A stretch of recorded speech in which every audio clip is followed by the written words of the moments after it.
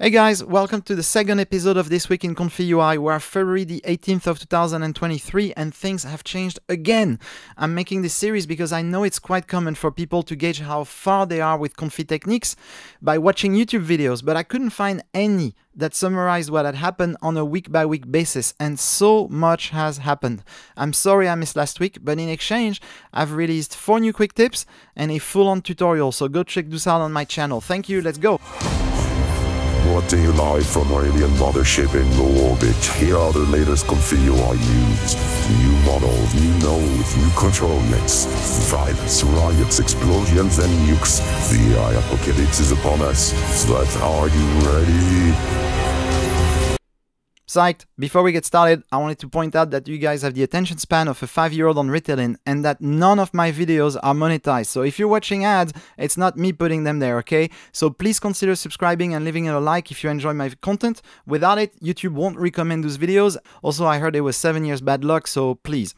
And by the way, those stats are very disturbing, but I digress. Okay, the first thing we have today is the release of Dynamicrafter for comfyUI. So these are nodes, you can install them, they run exactly like any other node, use Comfy Manager or install them manually. It works exactly like AnimateDiff, it has pretty decent results, but it also has limitation. I think the main one is it doesn't have the support and love from the community that we're getting from Cascade and AnimateDiff, and the second is that it's extraordinarily slow, even on a 4090. So have a look at those, but in my opinion, there are better options for the time being. This may change tomorrow though. Talking about AnimateDiff Evolved, it's got updated yet again, but then again it gets updated every 12 hours or so, so Cascade is an absolute machine, and he's posted something very interesting on Discord on the Banodoco server. Let me show you. Yes, it is what you think it is. It's stable Cascade running in AnimateDiff, so I will of course have a full tutorial on that coming up,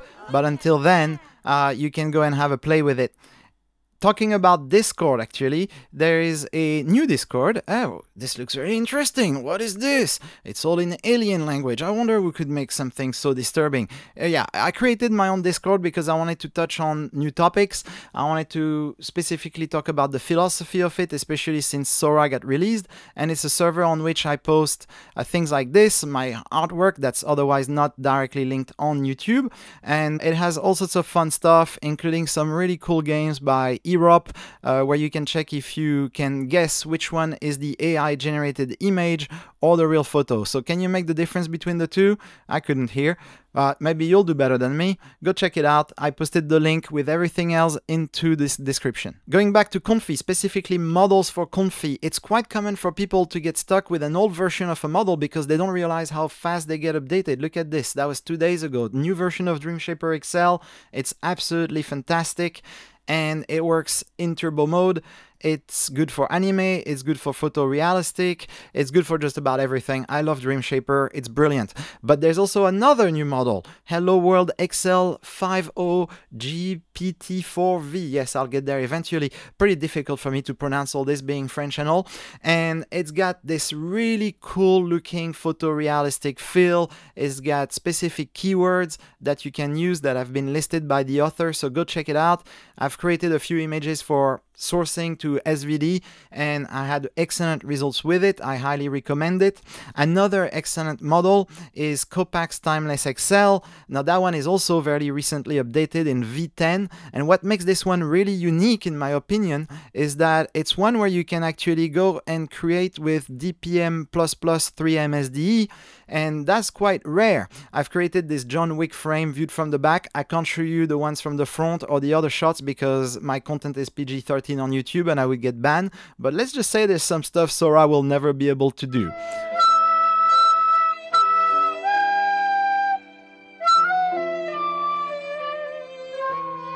In other news, we announced the tragic death of DragNUWA. Oh, DragNUWA, we barely knew you.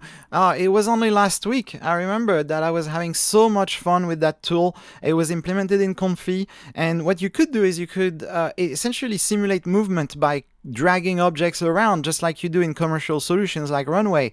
But it looks like something like Microsoft CELA, aka the Microsoft legal hit team, went and did the laundry. So now you're left with this research paper to remind you of the good memories you had with DragNUWA. Will it be back? I don't know, but I can tell you that the fight between free libre open source software and commercial solution is only going to accelerate over time.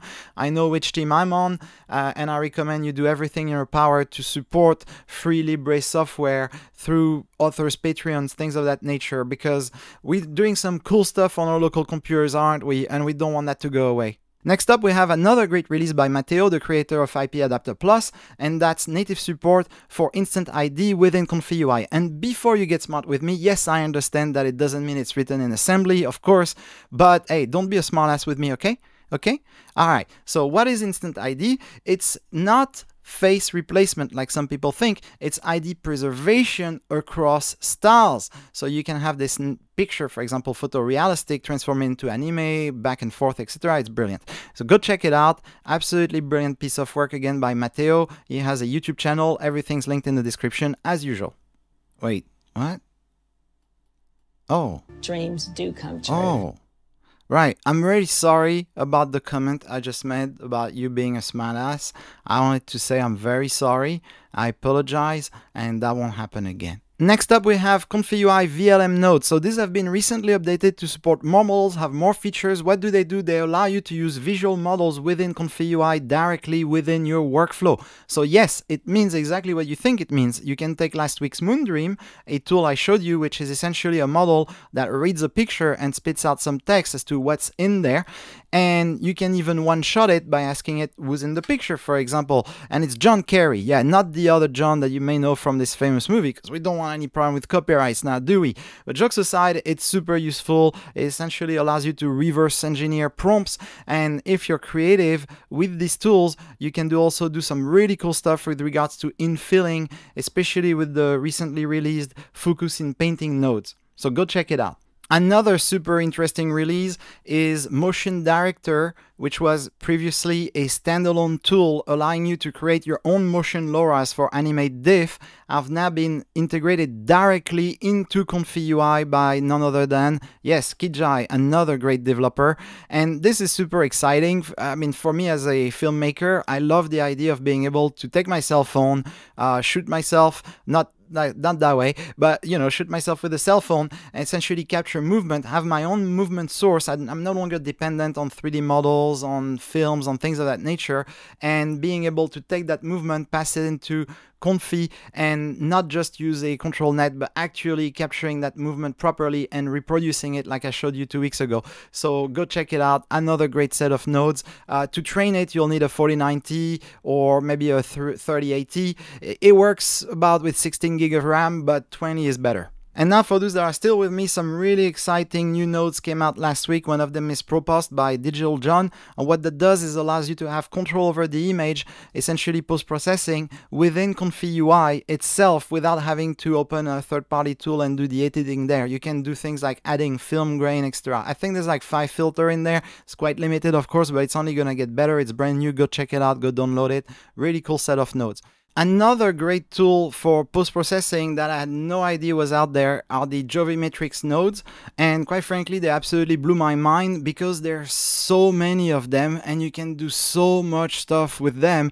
It reminds me a lot of ComfyRoll in many respects. I mean, if we go look at a workflow, of course this is a little bit over the top, right? But it reminds me so much of ComfyRoll. You got so much control over the image, you can do masking, you can do all sorts of stuff. Go check it out. That's another great set of post-processing tools which you must have in your arsenal. For something a little bit different, we have FaceFusion, and I understand it's not directly related to comfyUI because it has its own GUI. It's something you install separately, but I know so many of you depend on Reactor, and I understand that for a lot of you it's a big problem because of the bugs and the crashes. I mean, we're all familiar with this, and as you know, when you're using AnimateDiff to create videos in AI, you need that face swapper, otherwise your talent, so to speak, your actor, is going to change between scenes. You do need a face swapper. That's just a fact of life. So the more it gets updated, the more FaceFusion is becoming the dominant face swapper out there. So go definitely check it out if you haven't heard of it. It's absolutely excellent. And I kept some of the best for last. That's automatic CFG. It's a single node. It sits between your load checkpoint and your case sampler. And what it will do is it will automatically adjust your CFG for you, so you can rapidly switch models, and it will automatically find the best CFG every single time. I tried it. It works really great. It's great for testing stuff, and you can daisy chain it with things like FreeUV2 or Deep Shrink if you're familiar with those nodes, so go check it out. Please, no one ask me for a workflow for this one, okay? And plus, if you want to get my workflows, you can buy them on Etsy, because some weird guy is selling my stuff over there and I can't do anything about it anyways. So never ever buy workflow. That's the tip I will leave you on before we see each other next week or on my Discord. Take care, guys. See you later.